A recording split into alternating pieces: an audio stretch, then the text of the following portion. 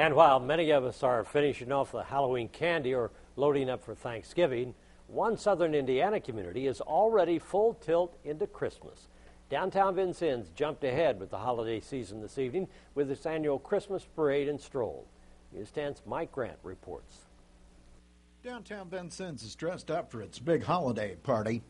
Moving right past Thanksgiving, all this weekend, Main Street merchants are hosting the Christmas stroll and inviting the community to take part. On Saturday, we have several activities downtown, so it kind of gives us a kickoff to the holiday season before Black Friday.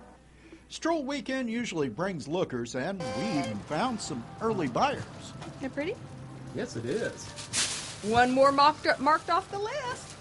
Downtown businesses in this community have done this event for years, and local merchants say it helps them compete for that all-important holiday dollar. Retail merchants, especially small retail merchants, we need all the fourth quarter we can, so we usually start early. However, it doesn't seem like too many people complain because they always enjoy the festivities downtown. Don't want to forget Thanksgiving, but I still do love to decorate for Christmas and get in the Christmas spirit.